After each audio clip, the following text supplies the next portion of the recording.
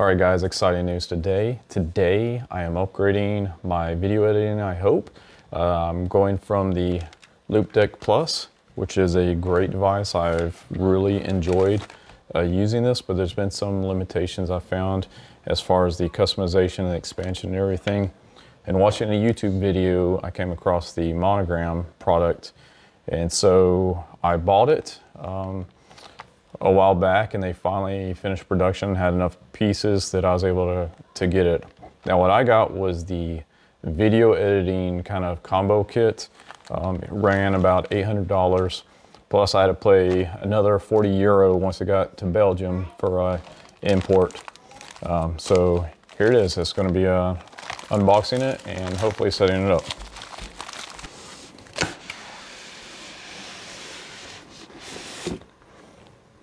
All right, Lena May, why don't you come help me take some of these pieces out here. Okay, but I don't know if I can do that. So this is kind of the brains of the unit, the one that everything will link to. No, this is to do some video editing. Oh. So you want to take this one out? Yeah. I'll take this one out. Wow. So the video specific console comes with 3 of the large control dials here. Of course, the brains to the unit. Yep, gotta take them all out. But I can. Oh. Oh. Okay, and these. Oh. It was very hard to pick. Okay, let's see what else we got. Wow, this one. Okay. Well, connected. All right, so this set, the 3 small dial sections.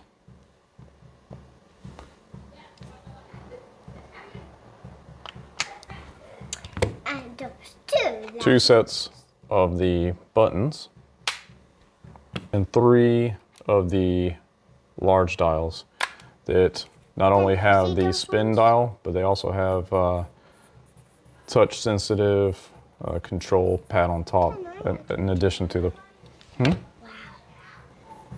Wow, that's such kind of nice. So one of the things I liked about this is I can configure it, move it around, change things up to kind of fit my production kind of preferences here. So I can, set this up. And the only thing I have to do is make sure that the pins line up correctly. We'll try it out and see how it works. So I'm going to hook it up and see what we can get as far as the interface. Okay? Okay. All right, guys, and I already had the software installed on my computer. This may not be the final setup. I might change it around once I realize what works better. But the nice thing is if you see the screen, it shows like my layout here. If I were to remove this module and say, stick it over here, the software updates and recognizes that I've moved it into that location. I mean, this is simply amazing the way this software can recognize this. So let's see, I want to go over to, let's do another one. And I'm using DaVinci Resolve right now, trying to switch over. So here I am in DaVinci Resolve. Okay, so for this one, I can do, maybe a vertical scroll. Yeah. And I can adjust the sensitivity. That gives me a lot smoother control. And this is the touch. And now I can customize it for the turn, the tilt on the x-axis, and change and do something different for the y-axis. Radio press or customize, press and hold. So you can do a press or a press and hold on these buttons. You can color code them if you want to set up different profiles, add the label to it. I want to do a press, and you can do keyboard shortcuts here. So I can do like a control and X. Control X. So now this button is basically when I press it, do a control X. So I can take any of the macros that are already built into DaVinci Resolve. I can do it in, out, up, in to in, for a quick edit in the cut screen.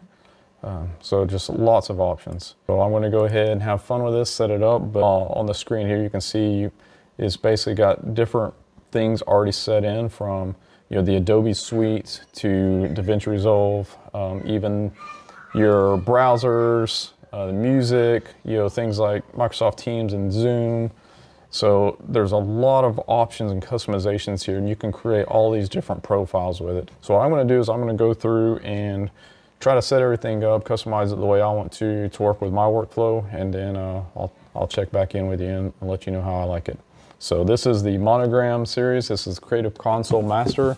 I got the one specifically for video editing. It comes with everything you see here. All right, guys, so I've taken a couple of days to mess around with the Monogram here, control panel, and I've got it set up.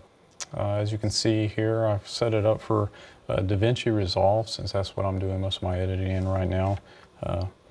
So I've got basically the controls that I'm probably going to use the most, or the most beneficial to me, I think. So I'll just kind of go over here. I've got these 3-button modules. You can do a press or a press and hold for like a potato or two to get a second function.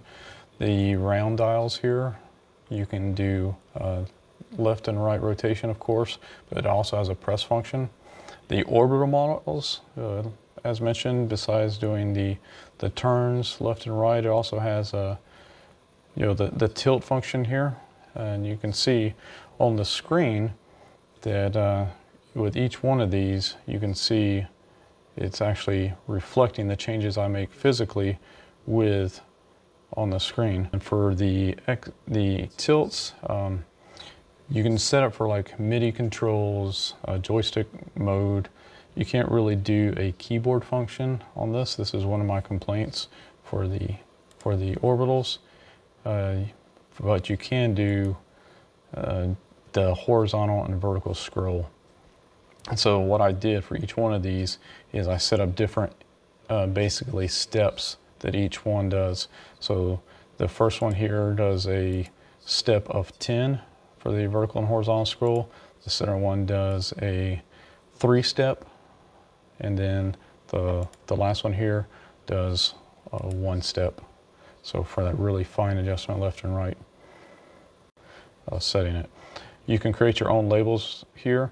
So that's what I did, is I changed these to make sense to me. The default when you create it though is it's going to put whatever your shortcut is, or the function you have. That's what I was going to say down here. Okay, so let's just jump over to DaVinci Resolve, and basically what I have here is the setup, and you can see this is jumping 1 second left and right in my timeline. This is zooming in and out. And then for the horizontal and vertical on the tilt, if I go over to Fairlight, let's see one of these, if I is adjusting the decibel levels there. This center one drops a marker, jog over a little bit, drop another one, jog over, drop another one, and then twist left and right, previous, next marker. I really enjoy the customization on this. The one thing that I wish is the tilt axis was more programmable. That would have been really nice. And also for the dials, the press and turn, I haven't quite figured out how to get that to work on these.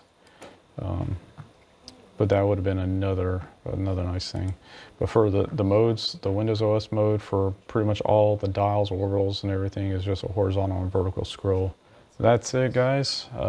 My sons helped me pick the colors here, and that is as easy as coming in here and changing it. As you can see here, the center one, you can basically customize all of it. So, but you can create all these different profiles. You can basically just come in here and create a new one. And these are kind of the default programs that it supports right now. And then you can also share it up to the community, and they can download your profile if they like it. So that's what I plan on doing with my DaVinci Resolve one. I'll upload the profile, and if you like the way I have it set up here, to download it. So I'll leave a link for it in the description. That's it, guys. Hope you enjoyed. Thanks. Hope you enjoy it.